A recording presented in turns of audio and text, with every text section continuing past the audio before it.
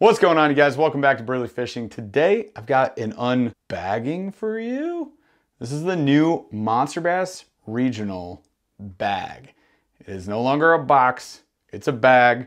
We're gonna talk about why that is and maybe why it should help us or be beneficial or be cool. And you guys let me know what you think in the comments as well. I'm excited to hear your thoughts on this. I think it's cool. We're gonna talk about why here in a second. Before we get into this bag, if this is your first time stopping by the channel, you haven't subscribed yet, please consider subscribing, especially if you like tackle reviews, unboxings, gear reviews, and fishing videos. We do that all here. We go on adventures. We collaborate with other creators. It's a ton of fun. I think you'll enjoy it, so consider it. And then smash the like on this video, ring that notification bell so you can see when we drop more content, and come hang out with me and my buddy Paul as we talk all things fishing and not fishing Thursdays at 8 p.m. Eastern. Love to see you there and talk to you in chat. Here it is, the first Monsterbass bag.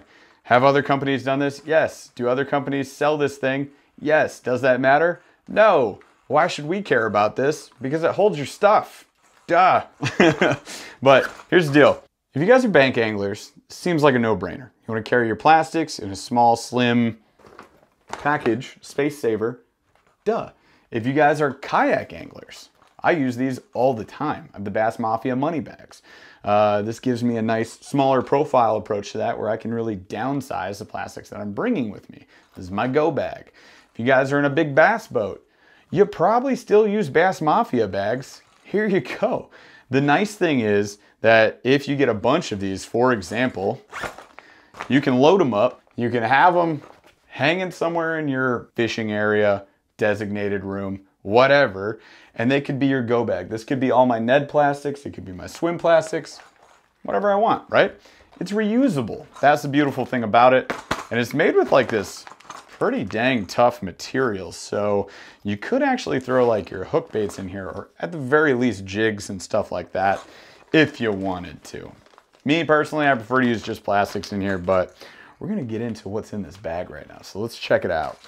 All right, so I'm gonna go through what you guys might see in your box. Keeping in mind, this is a regional box. I'm from Michigan, so I got the Great Lakes Midwest box. If you guys are in my region, you're gonna see something similar here. If you're in the South, the Northwest, the West region, or the East region, you might see something different, right? So keep that in mind as we go through this. Now, that is also the nice thing about Monsterbass is they try to do it regionally specific, so that you are getting baits that would work in your waters at this time of year. And we do that by collaborating with amazing fishermen and women out there who are already fishing the dang baits, and they tell us what to or not to put in this box. So let's get into this thing. I'm gonna start off with the body baits as I kind of usually do.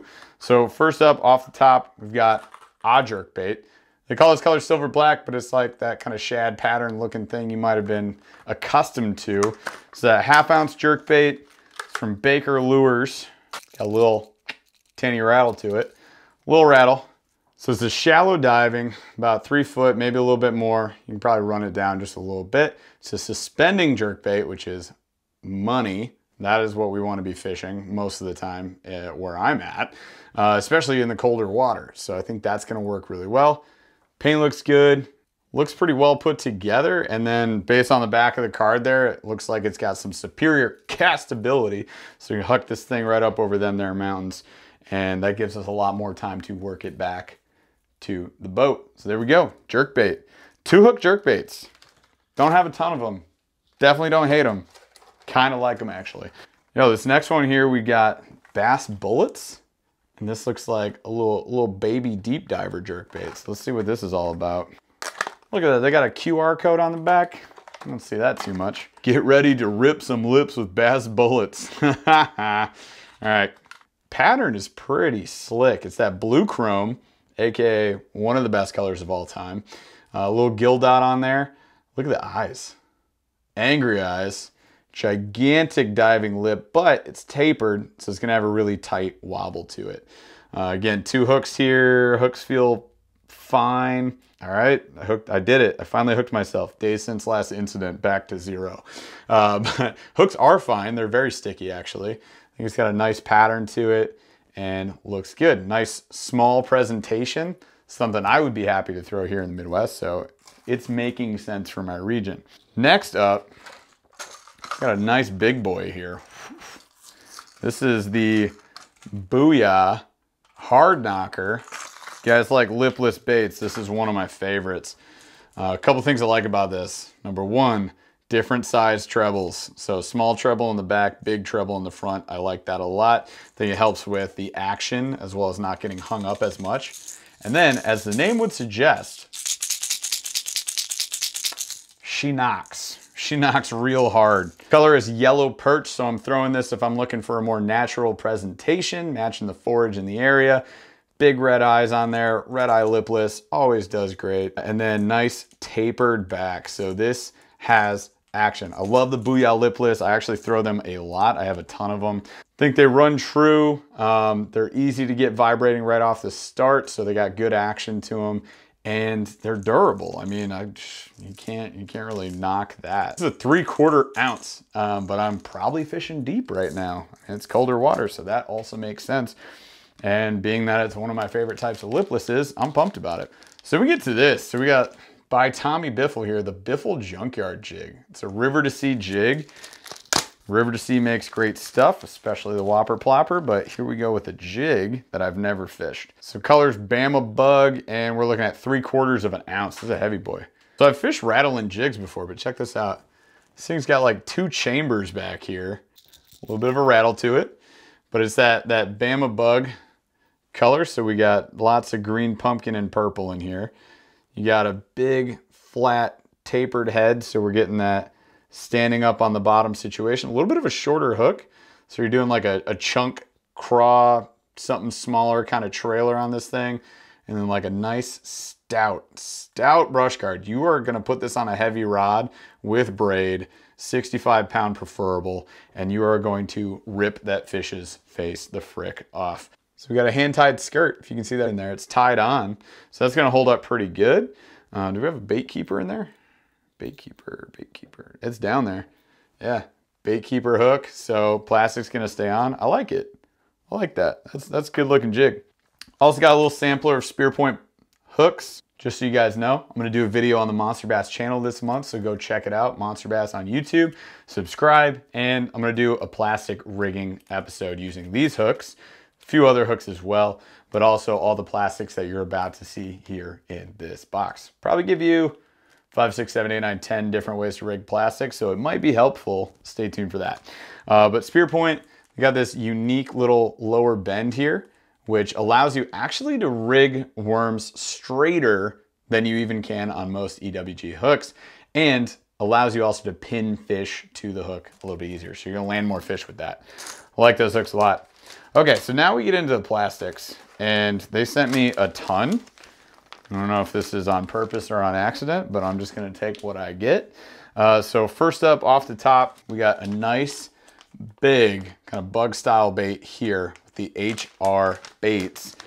So this one they call the Battle Bug. It's a creature bait.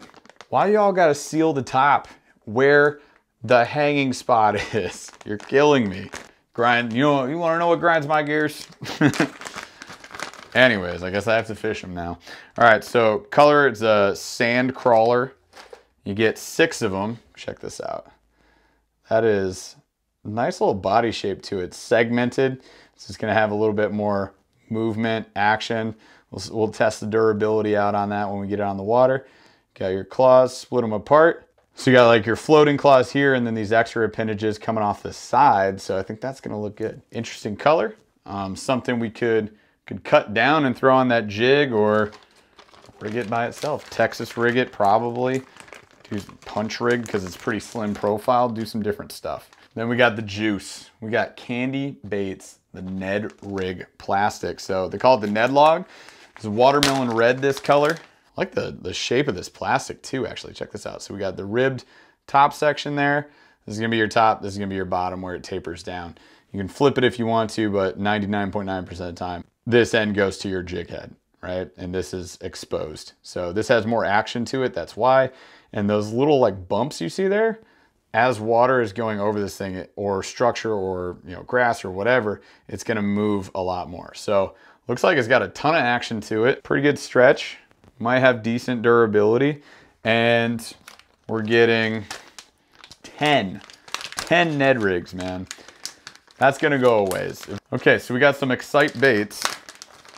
Looks like a little fluke design. Yes. Green pumpkin, curly tail fluke, my friends. Look at this tail. Yo, are you kidding me? That is actually friggin' sweet. I like that a lot. So nice big body section here. Your hook section there. So you got a fluke.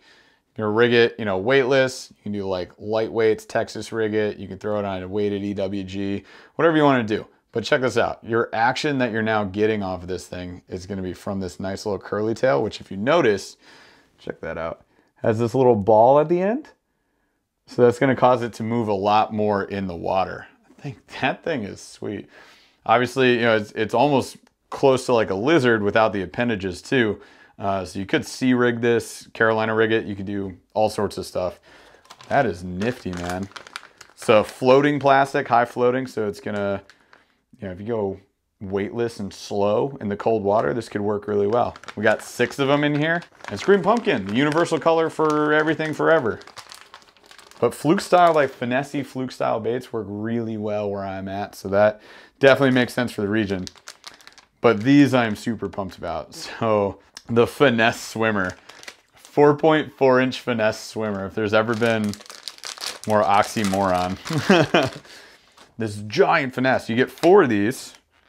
Color is Tennessee shad. Bam. Check that out. Sweet color. Got some decent durability.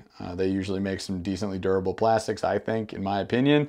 You got a nice tapered tail there, so this tail is going to have a ton of action catching water and moving through the water column. And then that ribbed tail section there is also going to help it move a lot more. That is a good looking little swim bait.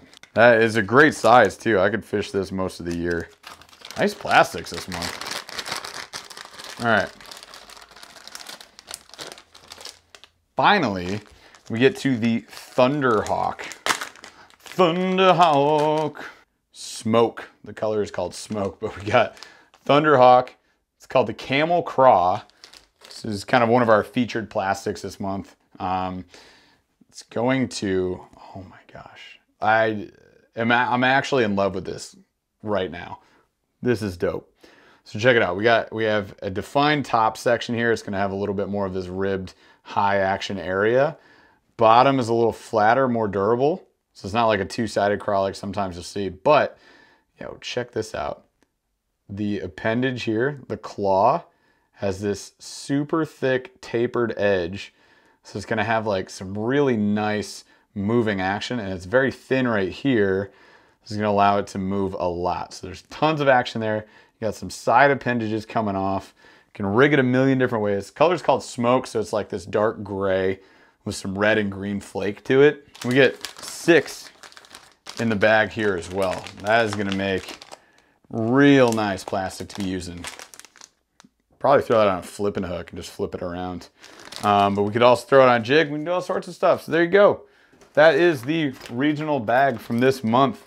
We got the Camel Craw, that finesse swimmer from Big Bite Baits, nice little fluke with a crazy curly tail. That's unique. I like that. Candy Baits Neds, a couple spear point hooks, because why not? Always need hooks. That's how you catch fish. We got a jig. We got a big ol' hard knocker there. The Bass Bullets jerkbait and the Baker Lures jerkbait there as well. P.S. I don't really recommend reaching your hand into a bag full of hooks, just FYI. I will be safe, I promise. You guys know me, I'd never hook myself ever. Then we got the HR Baits Battle Bug.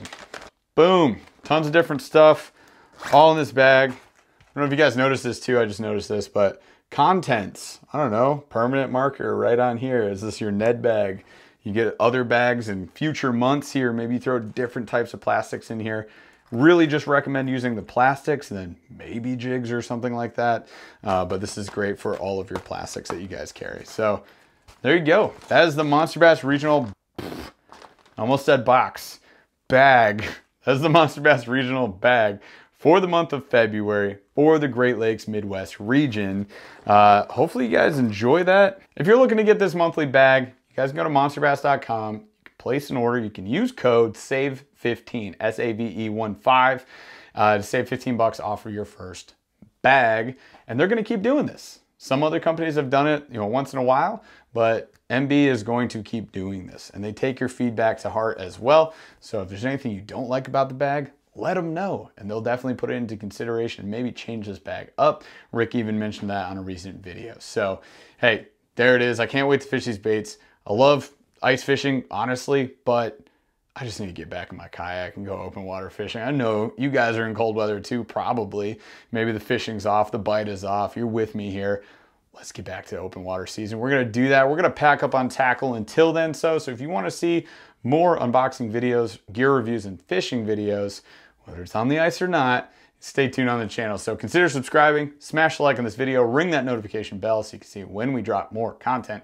And hopefully I'll see you at one of our future live podcasts. Every Thursday, 8 p.m. Eastern, drop in and say hi, and I hope to see you then. Thanks for watching, guys. You've been fantastic, and I'll see you out on the water.